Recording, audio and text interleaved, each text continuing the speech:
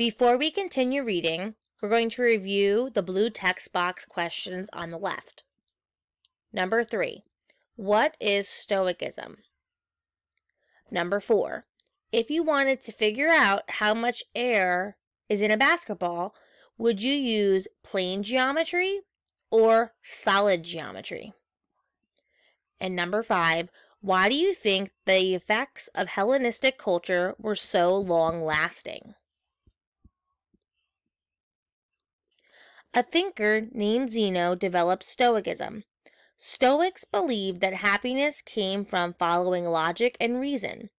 Emotions like anger or sadness cause problems. Today, we call someone a Stoic if they do not seem to be affected by joy or sadness. Stoics also believed that people were happy when they did their duty to the community. Science flourished during the Hellenistic era. Scientists of that time had only simple instruments, but they performed experiments and made discoveries. Aristarchus was an astronomer. Astronomers study stars, planets, and other objects outside the Earth's atmosphere. Aristarchus said that the sun was at the center of the universe and that Earth went around the sun. Other astronomers thought he was wrong.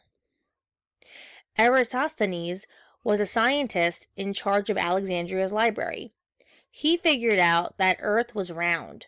He also measured the circumference of Earth, or how big around it was. The estimate that Eratosthenes made was only 185 miles, or 298 kilometers off the actual distance. Euclid was a mathematician who wrote Elements. The book teaches plane geometry, a branch of mathematics concerned with how points, lines, angles, and surfaces work together. Greek scientist Aristarchus, his job was an astronomer, and he discovered that the sun was at the center of the universe. Earth went around the sun.